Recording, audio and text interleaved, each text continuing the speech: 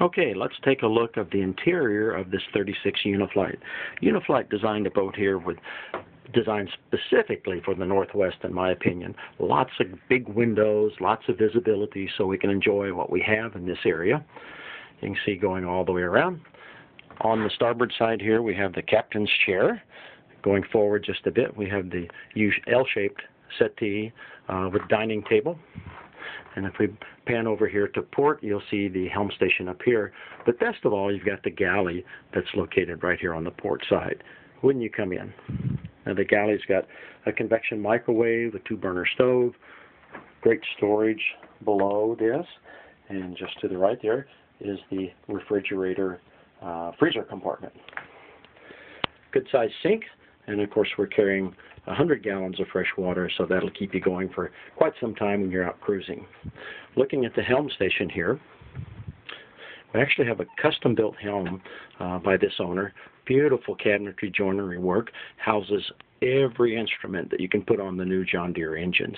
New throttle controls on the flybridge as well as here. Here's our control for our Xantrex charger inverter.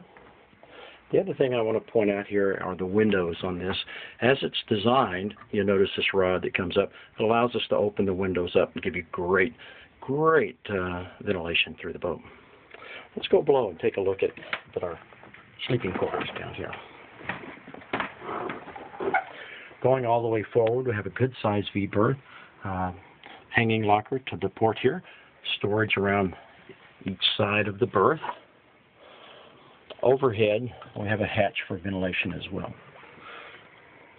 Going over to the starboard side, we have a double berth with a over-under, so you can sleep 2 people in here.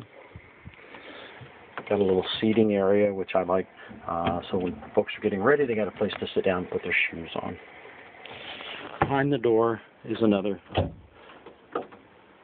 cabinet for storage.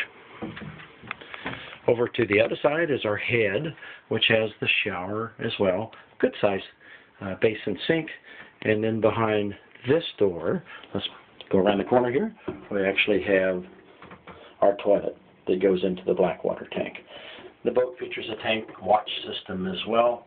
Very well equipped, very good condition. And let's take a look aft from the companionway here.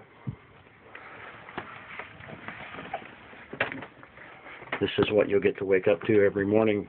Beautiful scenery all around you. Be sure and check out the specifications at waterlineboats.com. And this is Randy Hacker. Thank you.